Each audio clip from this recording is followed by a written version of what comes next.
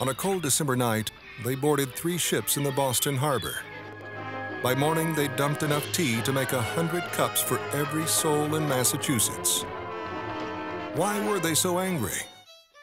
The British Crown had given the world's biggest corporation, the near-bankrupt East India Company, a giant gift, an effective monopoly on importing tea.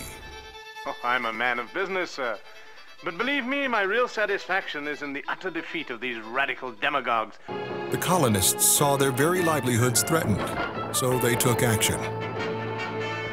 2 years later, these brave Americans declared independence from the Crown and the monopolistic corporations that relied on it.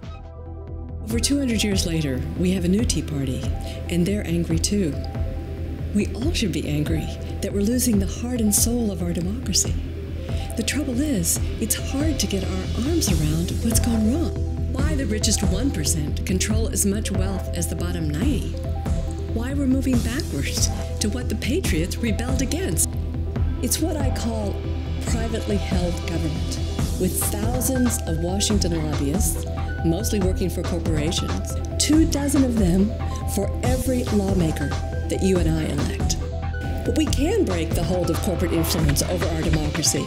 And that's why I'm so fired up about the growing coffee party movement. All right, they're calling it the Coffee Party. Organizers say this meeting in Washington today was one of hundreds across the country. And the dialogue really, nationwide in a lot of ways, has become so bad that you can't sit down with your Republican friends or your Democratic friends or your independent friends and really have that conversation.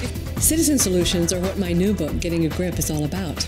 It's about people, all walks of life, every part of the country, coming together like they are in the coffee party and coming up with really practical solutions to our biggest problems. But for them to take off, we've got to get money out of politics.